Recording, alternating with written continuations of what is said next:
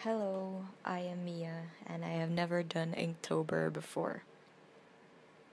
A lot of artists do Inktober every year. I know some artists who have done Inktober since it began, and I have never jumped into the whole Inktober fest kind of because I just thought of myself as somebody who is inconsistent and who doesn't really finish challenges.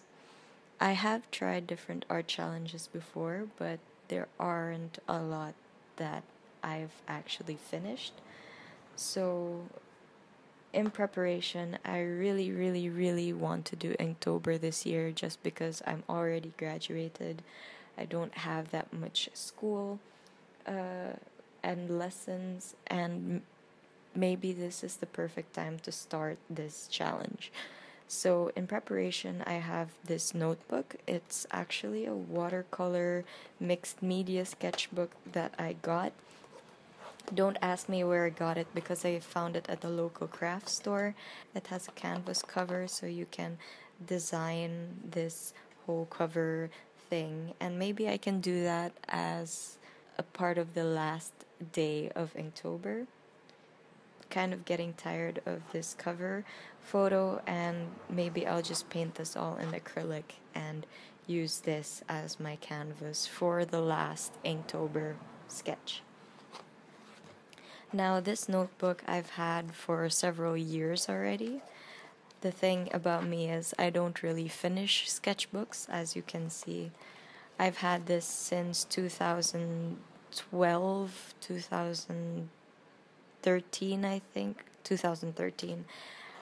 And I've never really finished this, so this is why I'm going to do Inktober so that I can finally be done and over with this sketchbook. During the month of September, I've been sketching here and there with inks, and that is for me, and this is when I started trying to get some ink illustrations down to get me in the mood of Inktober.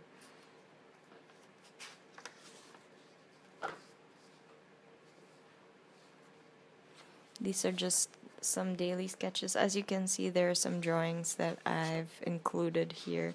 That's from really long ago.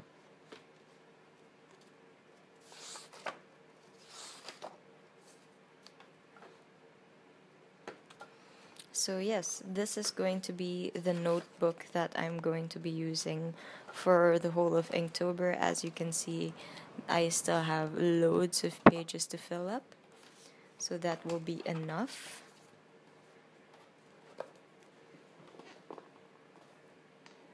And this video is mainly about what items I'm going to be using through the month of October. So I have this really old Kipling pencil case that I'm going to be filling out with the inks or the items that I've been using while I was drawing those ink drawings that you saw recently. I'm going to be putting them in here so I wouldn't have to kind of look around and waste time for doing these illustrations. Because time was my biggest enemy, and the reason as to why I did not do the challenge sooner. So this is a Kipling pencil case that I found. I was about to throw this out actually. First thing that I'm going to be using is some India ink, and this one I have peeled the cover of, but I'm pretty sure it's India ink. I've had this for a really long time, and I don't really think it's really good, to be honest. Which is why I'm using it for Inktober. That's because I want to get rid of it. I want to finish it all up. I don't know what brand this was, but as you can see, it's got like a little orange tag here. So yes, I just found it at an art store. They recommended it for me, so it's going in there. If I run out of this ink, I'm going to be using Staedtler Marsmatic paper refillable ink. I still have a little bit of that, but this is just for that just in case moment when I don't have any more ink. Next, I have my Pentel brush pen. I love this brush. Now, the thing about me is I don't buy the refillables because I find them expensive. So I usually fill the ink up myself. The next thing I have is the Pentel Aquash brush pen, Aquash pen, and this has a water and ink mixture in here. So that's how I get my shadows and my gradients and all of that. So I'm going to be using this heavily during the month of Inktober. For really thick lines, I have this Uniball Air in black. This Uniball Air gives me a very wide line, which is why I'm going to be using it during Inktober. I have here a Pilot pencil, mechanical pencil. This is something that I'm going to be using for my sketches. Very basic, very simple.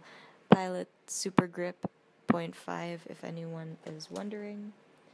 I have just a kneaded eraser. I find that kneaded erasers work best or work better than normal erasers, which is why I always opt for this. To go with my ink bottle, I have two fountain pens or dip pens that I recently got. This is just a fountain pen or a dip pen that I got from a local craft store. If anybody can tell what kind of tip this is, leave it down below because it will help others to probably find the tip if they really want it. So that's that. I'm going to take this off. The tip says it's from Hero Leonard number 41 in England. So that's that. And this is also something that I got recently. This is Bic 1770 from France. It's a drawing dip pen. It's got this fine tip and it's actually very, very fine. So you store it like this inside your pencil case. To add a touch of color to my inks, if I feel like adding some color, I got these diamond pens from Wish. I just got them from the mail, so maybe I'll use them during Inktober. The tips look like this. Like I said in the beginning, I fill up my Pentel brush pen with some ink, and how I do that is I take an art syringe. It's not that sharp at all. I take some ink and I squirt that in the cartridge. The cartridge has this little hole where I can inject some ink in there, and I just keep reusing the cartridge again and again. But I still do have the original Pentel inks in my arsenal. I just don't use it all that much. So I'm going to be using this syringe as well during Inktober. So basically that is all that I'm going to be using for Inktober. I hope you enjoyed this video, and I wish you luck if ever you are going to be doing Inktober with me. You can always follow my Inktober challenge on Instagram. That is at FXXYLXY. Again, that is at FXXYLXY. Thank you so much for watching this video. If you liked the content or if you liked the video, please give me a like. subscribe down below and leave me a comment. Are you going to be doing Inktober this year or not? If you are, leave me your handle or leave me a place where I can follow you so we can try to motivate each other during October. And if not, what are your reasons as to why you're not doing Inktober this month? I would love to hear what you have to say. Thank you so much for watching, and I'll see you all next time. Bye!